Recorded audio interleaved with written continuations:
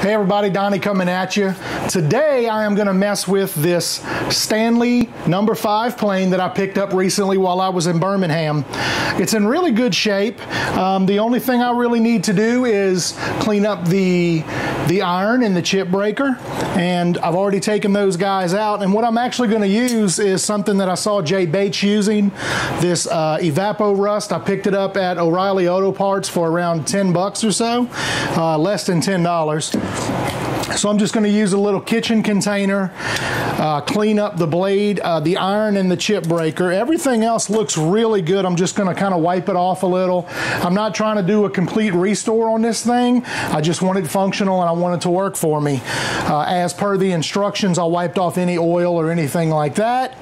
It's pretty straightforward. This thing definitely needs some attention, and I'm hoping that I can save the blade and the chip breaker so I don't have to really spend any money. I got a really good deal on this thing, 25 bucks or so, 20 bucks maybe, but it's really flat, it's really straight. It's a Stanley Bailey No5 once again. So I'm just going to put some solution in this container, let these things soak for a few hours, keep an eye on them, and we'll check the progress on them.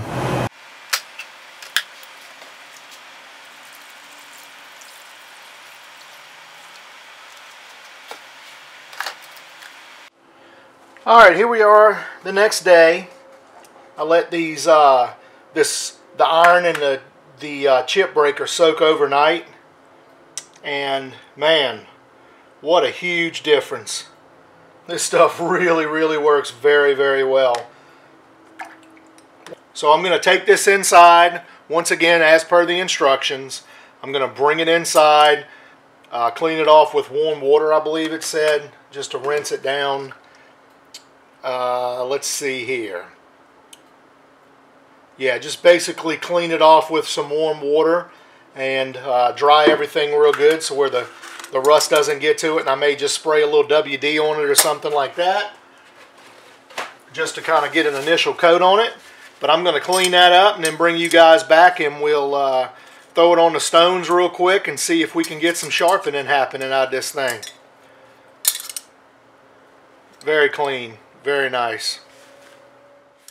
Okay, I'm just going to run through this real quick, probably speed up the film a little bit, but the first thing I'm going to do is make sure that the back side of this iron is flat. Once I know that the back side of the iron is flat and decent polish on it on the end, I'm going to basically flip everything over, go to my trend honing guide, which again was relatively inexpensive and works really well. I'll take and set the iron up in my trend honing guide. Once I set it up in my trend honing guide, I can then run through all of the grits and everything and get this thing polished up and really nice and sharp. So let's get this dude going.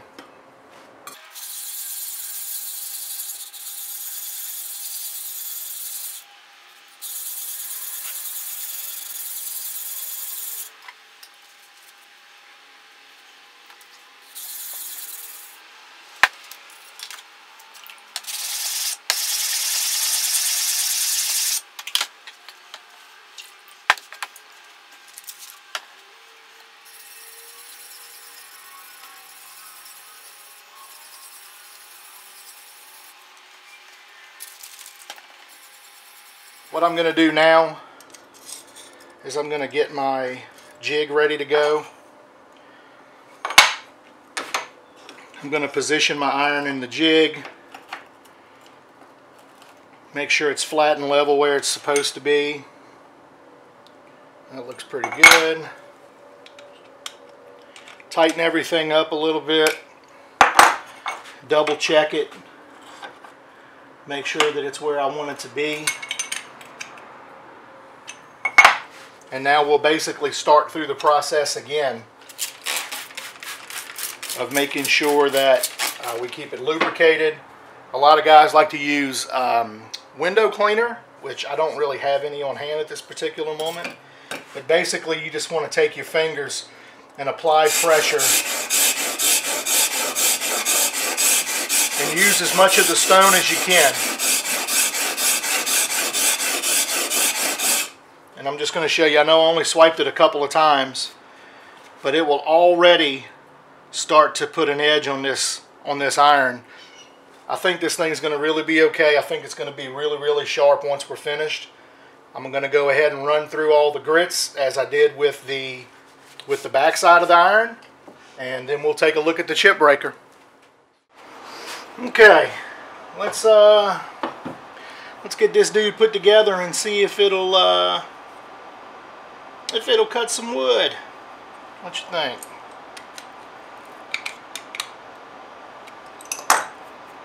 Seems like it cleaned up fairly well. There's maybe a little nick on this thing still. I may have to check with some folks and see about possibly redoing it a little bit differently, but so far, I believe, so good.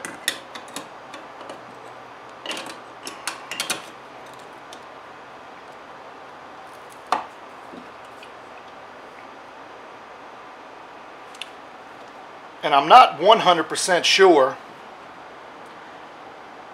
I may need to check. It's like the iron does not go all the way to the width of the sole. Let me grab another plane. This is my Wood River number 4.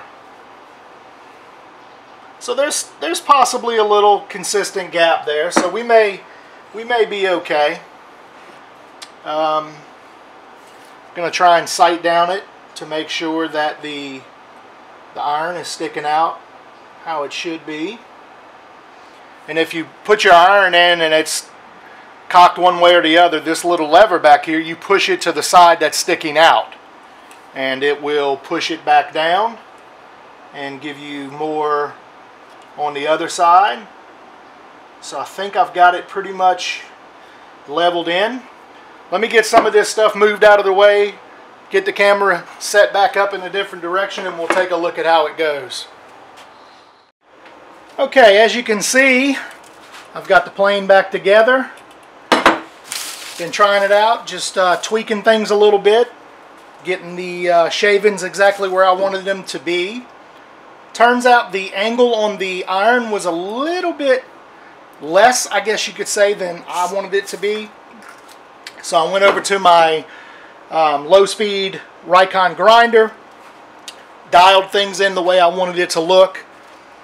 As far as the angle that I wanted, I kind of, excuse me, I kind of went closer to what my number 4 Wood River plane is. Got everything cleaned up, put a little bit of light coat of 3-in-1 oil on the bottom of the sole, and she cuts really good now. It just takes wonderful shavings. This is some cherry that I milled up a little while back, and it just glides like butter. 20 bucks basically is what I have in, I think $20–25.